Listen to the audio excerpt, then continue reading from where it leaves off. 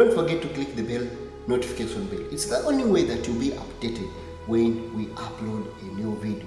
Thank you for support so much. We appreciate it. Thank you for the support. We are looking at new horizon. We are looking at moving from one area to another at a given period of time. In today's video, we are going to look at other aspects that are being discussed in the new UAE labor law that will be coming in effect in February 2022.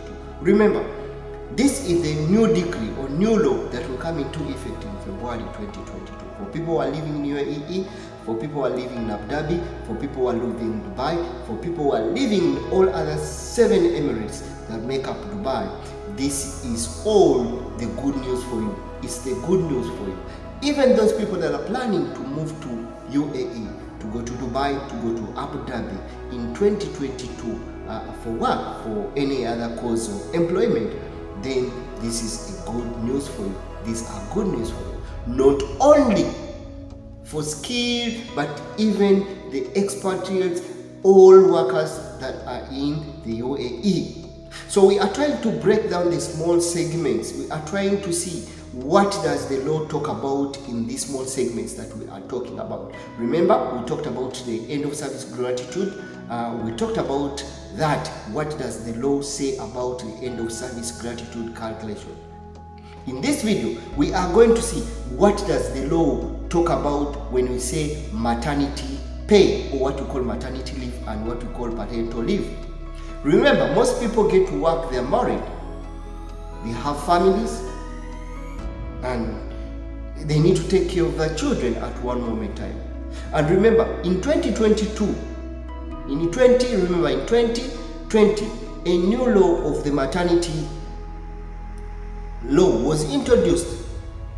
But now there are some new amendments that are made in this law, or that will be made in the law that will come into effect in October, in February 2022, in what we call the new UAE labor law. That is what we want to try to see. What advantage does a breastfeeding mother have? What advantages do you have in case you get to lose a born baby? What do you have in case you get to give birth? What are your entitlements? Will your gratitude be still calculated the same or deducted when you are breastfeeding? Remember, each company gives a given maternity leave at a given period, depending on how they get to discuss in the contract. But contrary to that, in this new law, I think there are strict laws that are put forward that the employers should follow for all maternity leave pay and what we call the parental leave. So in this video, I'm going to read you straight from what is written, or what the new law, or what's the new law that is coming in February 2022 that is talking about the maternity leave and the parental leave. For those that have children, for those that are working in those countries in the UAE and you have a family. 1. Listen carefully. Maternity pay is increased to 60 days, 45 days full pay, and 15 days half pay. There is no qualifying service requirement, meaning that you do not need to produce any document for that to qualify for that.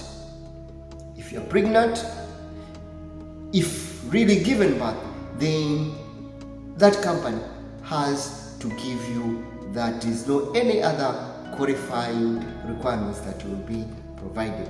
The days will be increased to 60, 45 days full pay, and 15 days will be half pay.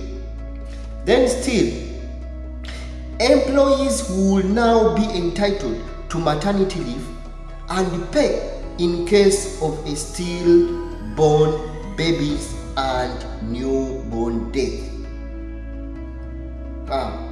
That is another issue, very interesting issue in the new law.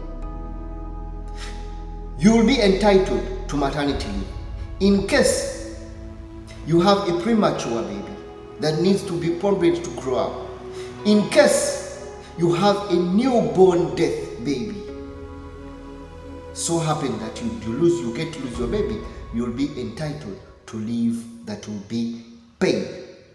Then Employees will be entitled to maternity leave and pay in case of stillborn babies and newborn death. Then let us look at another one. Employees will be entitled to additional unpaid leave of 45 days if the employee suffers pregnancy-related illness.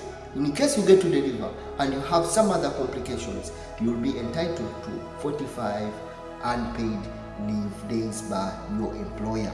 He has to give you that. What does it mean?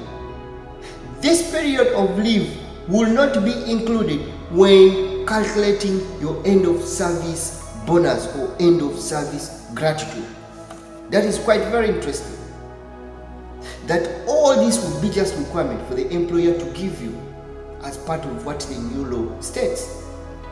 But your employer does not have the right to include whatever payment he gave you as he's calculating your entitlements or as he's calculating your gratitude.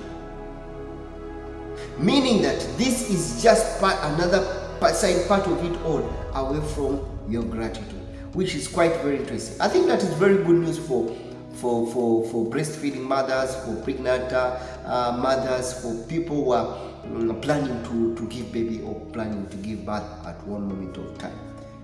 Thank you so much for coming back to this channel. Thank you so much. I think we'll try to break it down. By the way, don't forget to subscribe and click on the bell icon. You'll always be the first to know when I upload a new video.